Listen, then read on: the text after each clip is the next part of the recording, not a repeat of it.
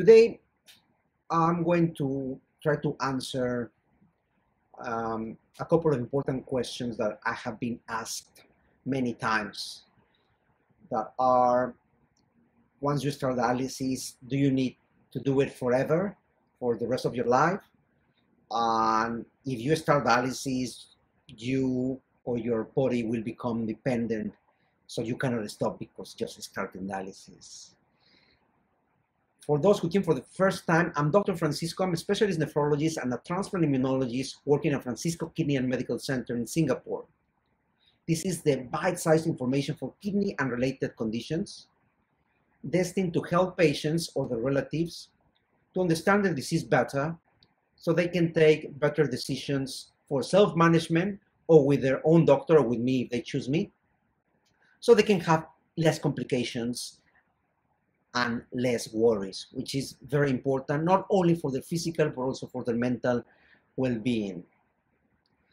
So, as I mentioned, today we're going to discuss if you start dialysis, it has to be forever, for the rest of your life, and once you start, your body becomes dependent and you cannot stop it.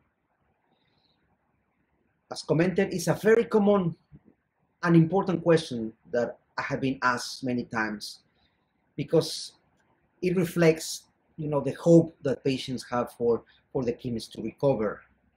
I will tell you that the facts are that progressive and severe injury to the kidneys can cause permanent and irreparable damage to the kidneys.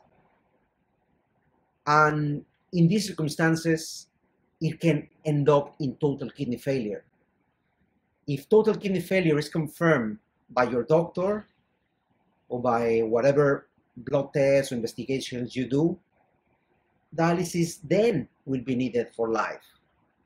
Obviously, unless you have the option for a kidney transplant, but it still means that your kidneys have given up, they have failed, and you need to do something to replace the function of your kidneys. And then dialysis will be for life. Because, unfortunately, permanent and severe damage cannot be repaired. And the kidney function will not recover on its own. Not because you have become dependent. It's not like a drug that you take and your body kind of, need it. It's just because your condition is severe enough that you cannot do otherwise. You simply need dialysis because your kidney problem is too advanced, too severe, too complicated, that your kidneys cannot clean the blood adequately anymore to sustain your life or to keep you well. And then, as a consequence, dialysis is necessary. Or otherwise, you will become very ill and your life could be in imminent danger.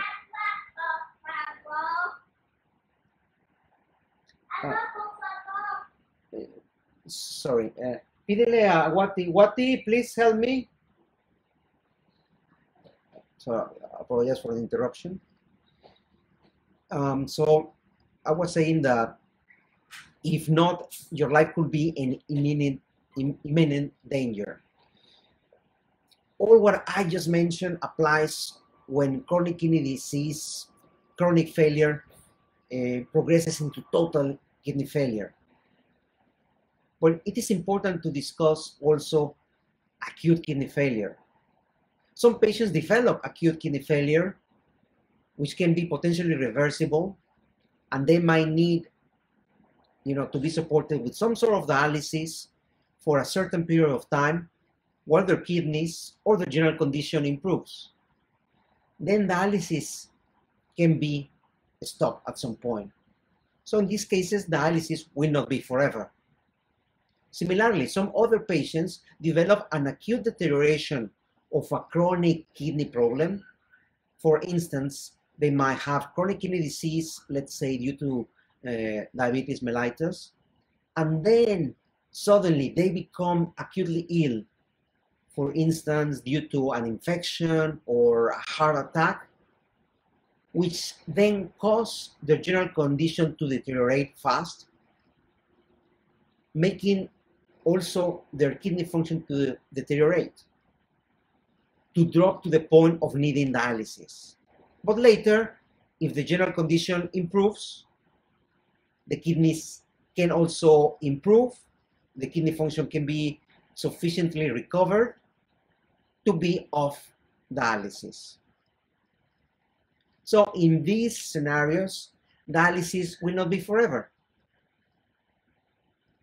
However, many patients present with kidney function similarly in the levels of kidney failure, without other previous tests or clues suggesting if indeed the disorder is chronic or an acute one, meaning something that has been there for a long time or something that is new.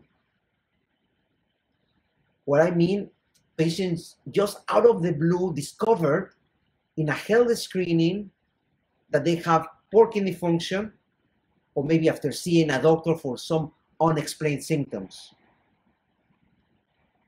or with no previous history of kidney problems.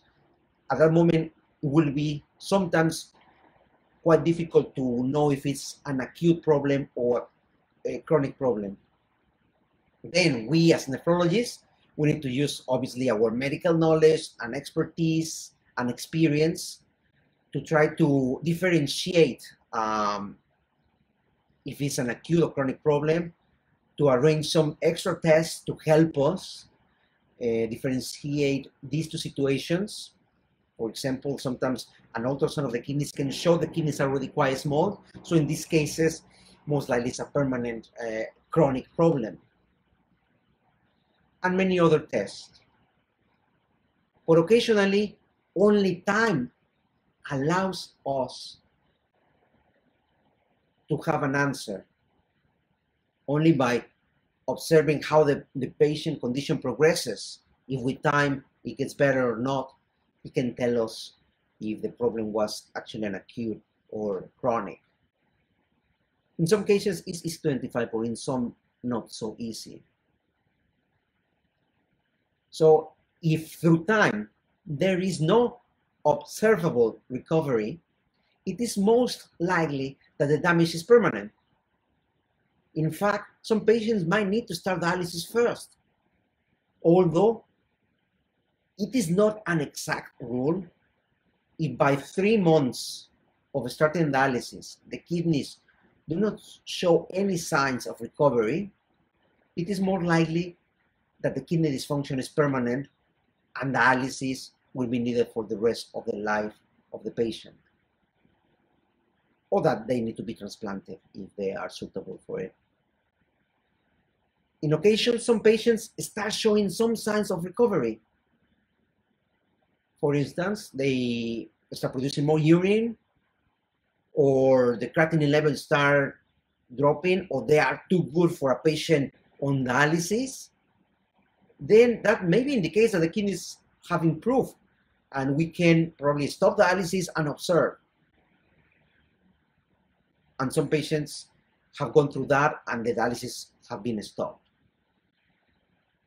It's possible, but sadly, when the condition has been there for a long time and through time, the kidney function has been dropping, the creatinine has going up and up and up, and total kidney failure is reached, or the levels of total kidney failure are reached. Under those circumstances, basically, it's not reversible. Every patient and every situation is different. And there are some situations that are more complex than others. And it's sometimes difficult to predict the chances of recovery in specific patients. In Francisco Clinical Medical Center, we do thorough assessments of our patient situations to be able to advise them as best as we can regarding this difficult situation. We know that patients have big hopes behind these questions. hoping their kidneys to improve. We are indeed empathetic, but we also need to be frank to our patients.